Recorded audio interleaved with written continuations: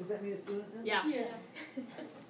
Okay, and you guys just forget it. I'm going to try and forget it too. Just remind me to turn it off when I do that. All right, this is going to be lesson 44. This is on adding fractions. No big deal. We learned to add fractions a long time ago. We're going to do this with algebra. We're going to add, instead of adding 1/2 plus 3/4, we're going to add a over b plus c over d. And we're going to need a common denominator on some of these and not a common denominator on others of these.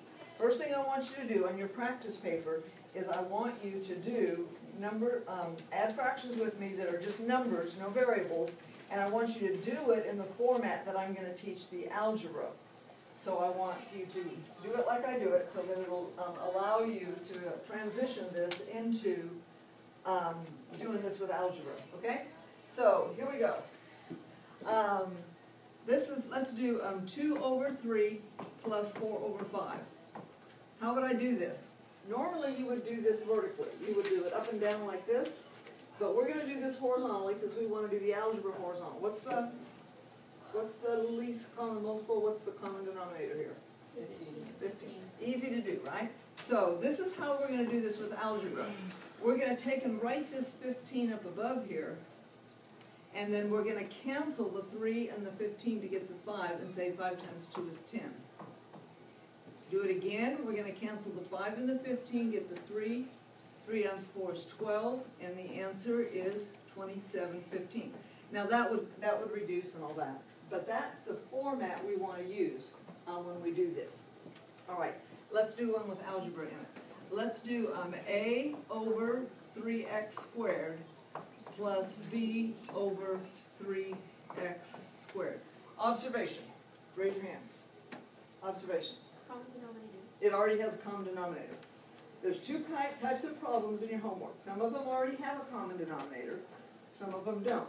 If they already have a common denominator, these are easy, right? Should be 22. 22. Yes. Oh, sure. Want that to be 22? That'd be great. Okay. All right. Does this already have a common denominator? Yes. Yes, has a common denominator. So how do you add fractions when you already have a common denominator? Add the numerator and keep the denominator, right? Yeah. Right, just same denominator. So what's the answer to this? Say again? A plus b. We're going to add the numerator. This is going to be a plus b over 3x squared. So those are easy. Let's do one with a few more terms in it, okay? Let's do 5x minus 4 over 7x cubed minus 9 plus 2x minus 7 over 7x cubed minus 9. Common denominator still? Yes. Yes. Am I going to keep the denominator? Yes. Yes, I'm going to keep the denominator. 7x cubed minus 9. What am I going to do with the numerators? Add them. So what do I have across the top? Yeah. 5x plus 2x is 7x. Minus 4 plus a minus 7 is negative 11. Now, observation. If I change this right here to a negative, so it looks like that, do I still have 5x plus 2x? No, now I have 5x minus 2x, right? So what's that going to be? 3x. Then it would be 3x. And do I have minus 4 minus 7 anymore? I do not. So this is going to be 3x. It's minus 4 minus a minus 7. Minus 4 plus 7 is a plus 3. But it's still over 7x cubed minus 9. All right, those are the first kind that we're going to do with a common denominator. Does it change the denominator too, or does it just show Nope. the numerator? It does not touch the denominator.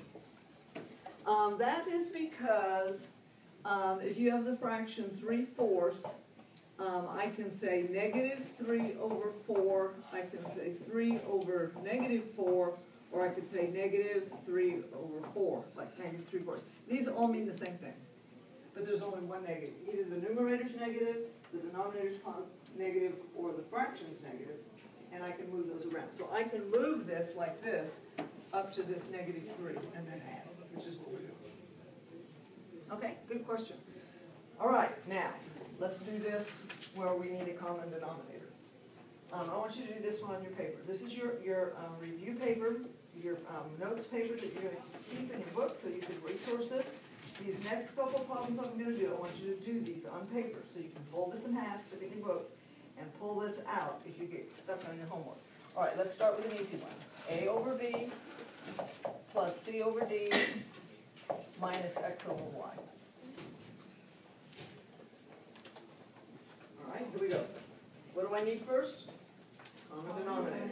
Right, we're going. What's the common denominator? You don't know? Kendall, what's the common denominator? Okay, wait a minute, everybody, wait a minute. What if this, here, let's erase this.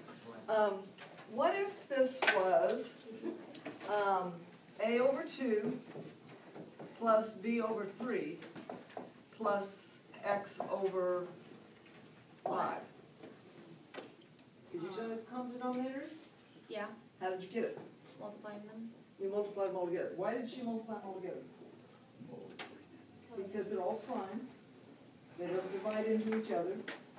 And so the common denominator just becomes 2 times 3 times 5. Yes? C. Now, raise your hand if you can tell me what the common denominator is. Figure it out?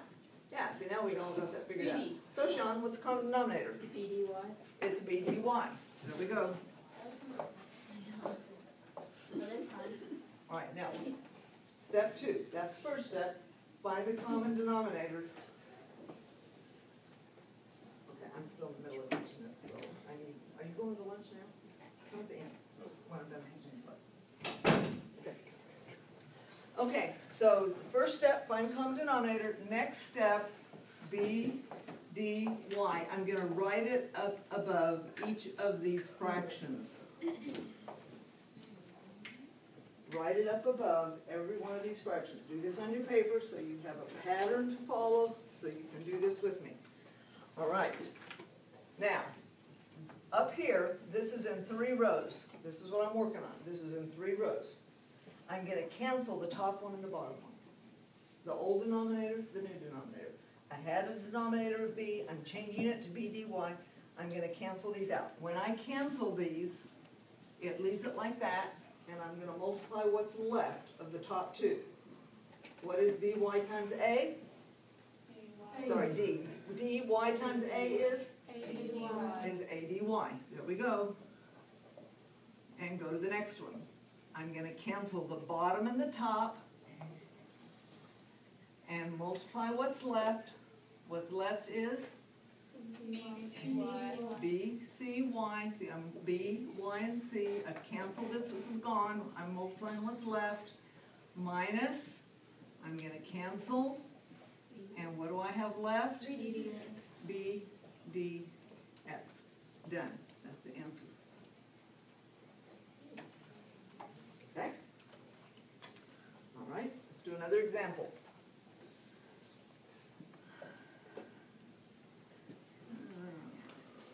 Get down a little bit here. 5t over 3y minus 4c squared over 2y squared plus 7x over y cubed. First step. First step. Common denominator. Common denominator. All right, raise your hand if you can tell me what the common denominator is. And you did this on your homework last night or over the weekend. Find the least common multiple is? 6y. How many agree? 6y. Nope, no friends. Joe's without a friend here. Willow, what do you think? Is it 6y to 6? 6y to the 6th. How many agree with Willow? Oh, Willow's got some friends. Yeah, No. Come on, girls, you gonna stick with Willow or not? Okay. else I have a got you, guess? Willow. Harrison, 3 plus 3y squared. 3 I mean, plus, cubed. what, say that again? 3 plus 3y cubed. This is multiplication, there's no pluses in this at all. Oh, it's No pluses at all. But you didn't give us a chance to agree You with them. can't do a plus. Dominic? What? Oh, you raised your hand. What's the That's answer? what Lily did. What's the answer anyway? I don't know. Yes, you do. No, I don't know. We believe in you. Least just common guess. multiple. What's the most number of times any factor occurs in any one denominator? What's the most number of times any factor occurs? You can do the 3 and the 2, right? If I ask you what's the common denominator between 3 and 2, is anybody gonna say 3? Probably. We're all gonna say what? 6. Six. The only question is between the y squared, and the y cubed. How many say y? How many say y squared? How many say y cubed? How many say y to the 6th? What's the most number of times you have a y in any denominator? You have y squared, and y cubed. What's the biggest? That's it. You have y squared, and y cubed. What's the biggest? Y cubed. All right, this is 6y cubed. All right. Dominic, now what am I gonna do? Now what am I gonna do? And don't say I don't know. What am I gonna do?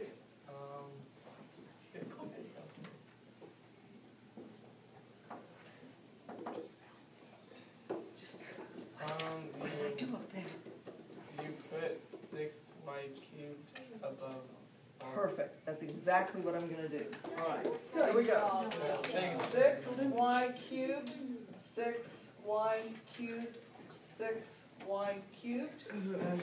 Now, what do I cancel, Amanda? The top, the middle, the bottom, what am I gonna cancel? There's 3 rows here. What do I cancel? The top, With the, middle, bottom. the bottom, the top and the bottom. Caitlin, what do I have when I cancel the top and the bottom here? What cancels? What cancels? 1y cancels, so I'm gonna change this to y squared. What else cancels? The 6 and the 3, and what's left is a 2. Now, multiply this all together. What do I have when I multiply it together, Lily? This one right here, what do I have? 10 There we go. 10t y squared. All right, the next one, what do I have when I cancel? What's going to cancel out of here? The 2's going to cancel with the 6 and leave me with a 3. 2 y's are going to cancel, leave me with a y. Multiply this out, and this is negative 12 c squared y. And do it again, cancel the y cubed, and what's left is 42x. Answer. All right, can you do this? You take this practice paper and you keep that and lay it down and memorize the steps on this. Look at that. Find a common denominator. Write it above each fraction. Cancel the top and the bottom. Multiply what's left. And you're done. Learn those steps and do this. Okay, I want everybody doing the 4 practice problems right now. Ask questions if you get stuck. The first 2 already have a common denominator. The next 2 are going to need a common denominator.